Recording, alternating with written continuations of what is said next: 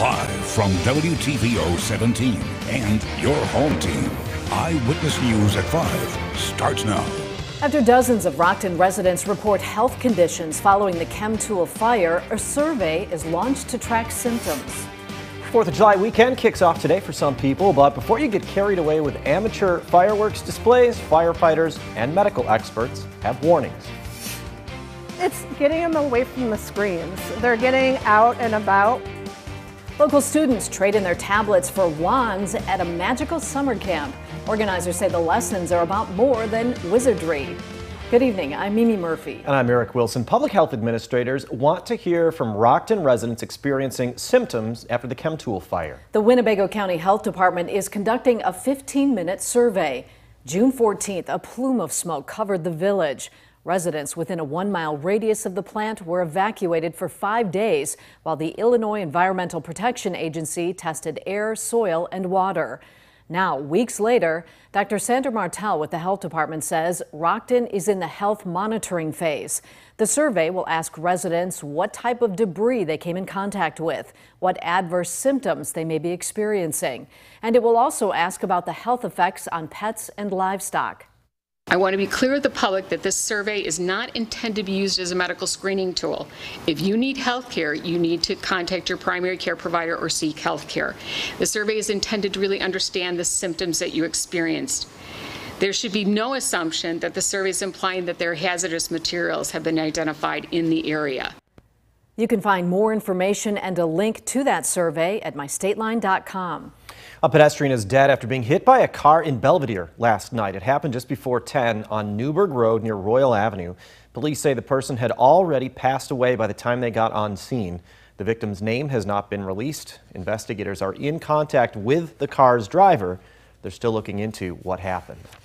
President Joe Biden and First Lady Jill Biden traveled to Surfside, Florida today to visit the scene of that deadly condo building collapse. Washington correspondent Rashad Hudson reports on the president's visit as Rashad keeps you connected to the nation's capital. On the ground in Florida today, President Biden announced that the federal government will cover 100% of the costs related to rescue efforts for the first 30 days. The whole nation is mourning with these families. They see it every day on television. They're going through hell. 1 week after the devastating building collapse in Surfside, Florida, President Biden and First Lady Jill Biden met with survivors and first responders. What you're doing here is incredible. During a briefing with Florida Governor Ron DeSantis and local leaders, the president pledged a full response from the federal government. That's why we decided to cover, for example, 100% of the search and rescue cost for the first 30 days. Governor DeSantis praised the federal government for its cooperation in assisting with fallout. We've had no bureaucracy. DeSantis says first responders will also need help in the weeks to come. We're going to need some mental health support for some of the folks who've been in that rubble. And Miami-Dade County Mayor Daniela Cava says they are working around the clock to get answers for families impacted by the collapse. We are going to be examining every inch of this catastrophe with the full might of the federal, state, and local government to do so. The White House believes an investigation is needed to determine how to improve structures and prevent future catastrophic failures. Search efforts have paused at the condo building over fears that the rest of the building could collapse. Reporting in Washington, Rashad Hudson, back to you. Rockford earns a new title for its commitment to the community to promote trustworthy businesses. The Forest City has been named a Better Business Town. That means Rockford is one of the top 10 cities with the most Better Business Bureau accredited businesses in the region. Dennis Horton with Rockford's BBB chapter says the title proves local entrepreneurs value their customers. Who you're going to trust, someone who is upfront about how they do business and who takes a pledge to do business the right way and to operate in the marketplace to the benefit of both the business and the customer, or the one who does not. Rockford Mayor Tom McNamara accepted the Better Business Town plaque at a ceremony this morning. After last year's 4th of July celebrations were stifled due to COVID, many Illinois families want to make up for it tenfold. But if illegal fireworks are part of the plan, firefighters urge you to reconsider. Michelle Rave tells us more about the dangers from the state line. It is very easy to cross over to the Wisconsin border to buy fireworks, but you may have to think twice. If you're caught using illegal fireworks here in the state line, you could face some hefty fines. It's about an hour and a half, hour and 20 minutes drive through country, pretty much.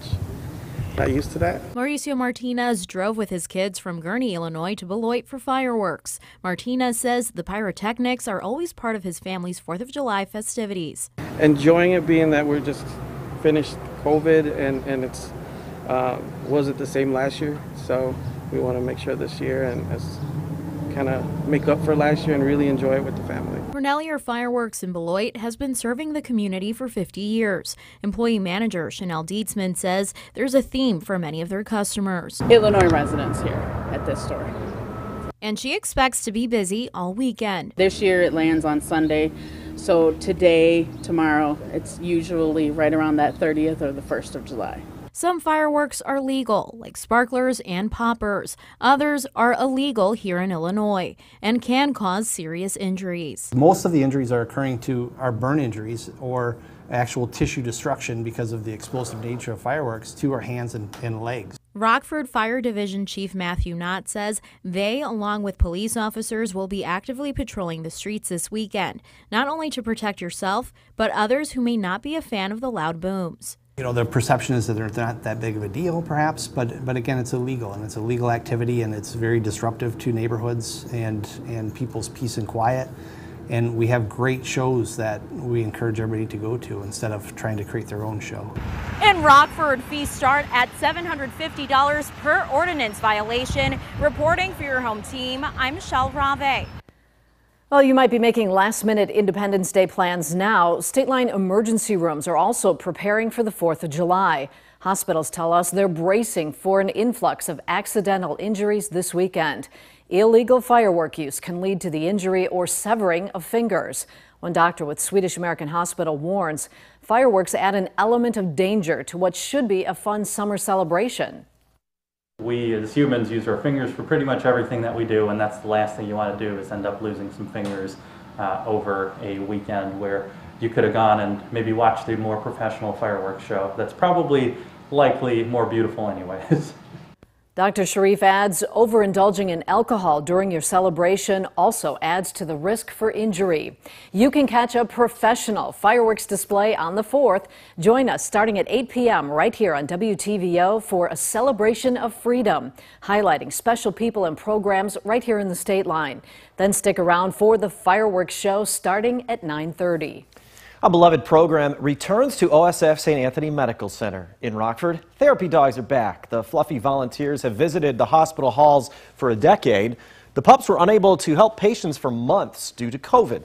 Now they look like they're happier than ever to be back to work. Therapy dogs like Ginger, who you see here, and their handlers visit waiting areas, common places, and nursing units at the hospital.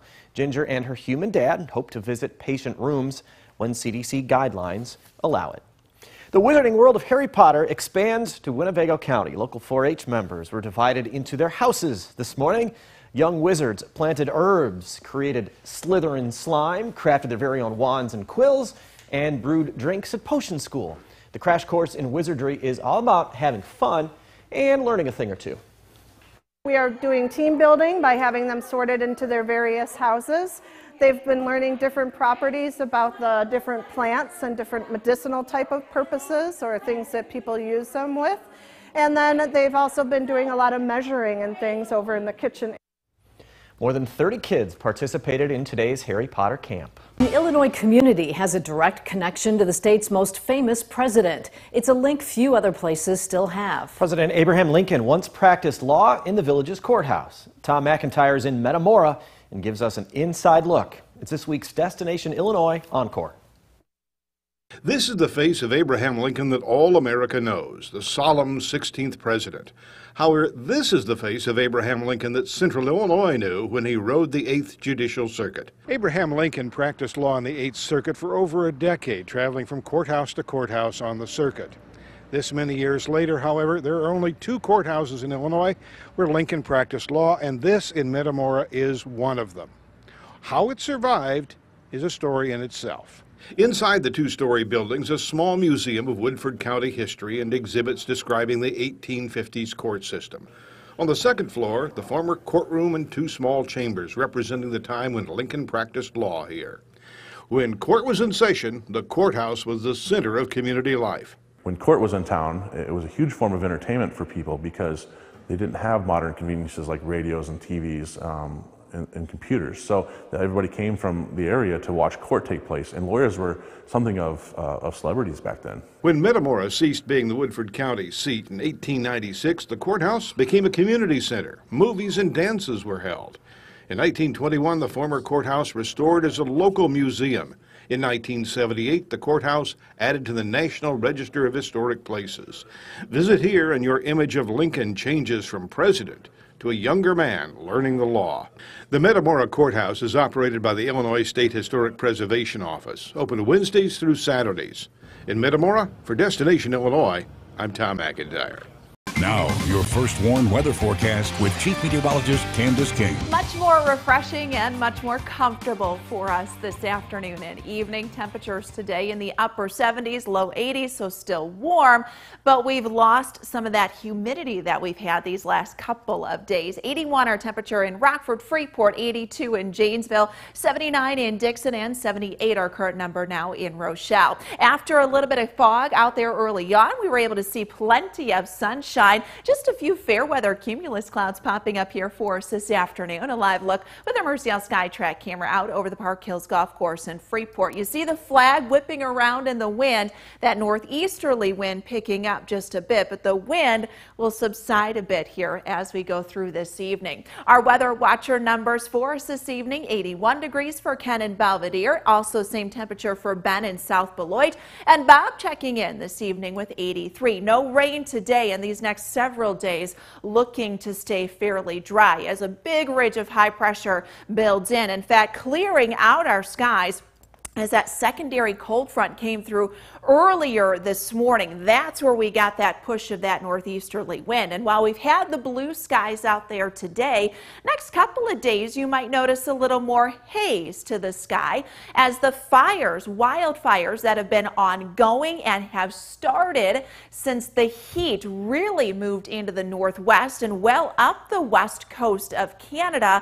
sparked some new wildfires. As our jet stream buckles a little bit more to the north, that'll actually put that placement of the jet stream overhead these next couple of days. So we might notice a little bit more haze to the sky, and that could actually cause a few more colorful or vibrant sunrise and sunsets here going into the weekend. We might not see so much of that for Sunday as we add in a little bit more moisture. Right now, I don't think it's going to cause too much of an air quality issue, but something we'll keep an eye on as we head through this weekend. The weekend, though, we're going to get hot. That should actually say 93 degrees for our high on the 4th of July, but either way you look at it, it is going to be a hot one. 79 for tomorrow afternoon, comfortable for our Friday. Great day to get out, whatever you have to do. And even though we warm into the upper 80s on Saturday, it is still going to be comfortable because we won't quite yet see that rise in that dew point temperature, but you'll feel the humidity there for Sunday. And even as we head into Sunday evening, while it will be dry, it'll be muggy. And those muggy conditions actually could hinder some of those vibrant colors